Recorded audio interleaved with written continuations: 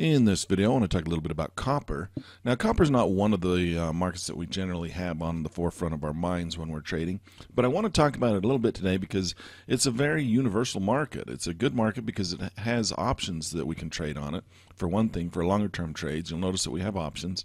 We've got 17 days till expiration on some of these options and 45 days.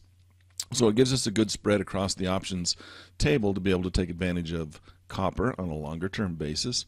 But if you notice, if we drop down to a shorter term time frame, and let's drop down here to the range bar 6 chart, you can see that the market has been moving very nicely through the very small time frames as well recently, and has been trending quite nicely for our day trading strategy as well. If we come in here and just draw a few simple trend lines, you can see the breaking of the trend lines. Of course, this is the pre-market time frame. Of course, the London market open is right here. You can see we got a first indication of market direction for the next session coming in from London as this market breaks.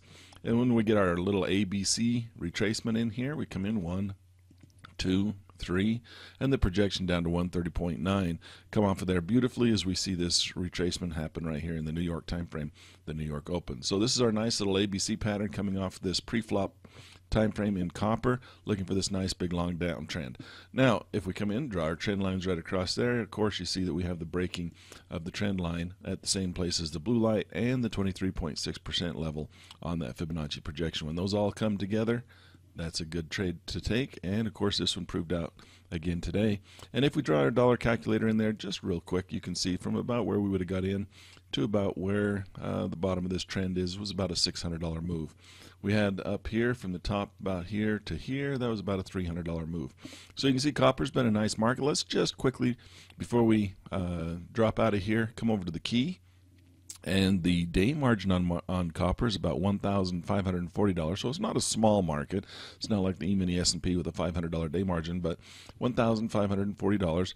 The initial margin, if you're going to keep this overnight, is $3,000, but maintenance margin, if you're going to go longer than that, is $2,800. But again, don't forget that this market, not only trending down here on the smaller term time frames, has options for us to trade out here as well.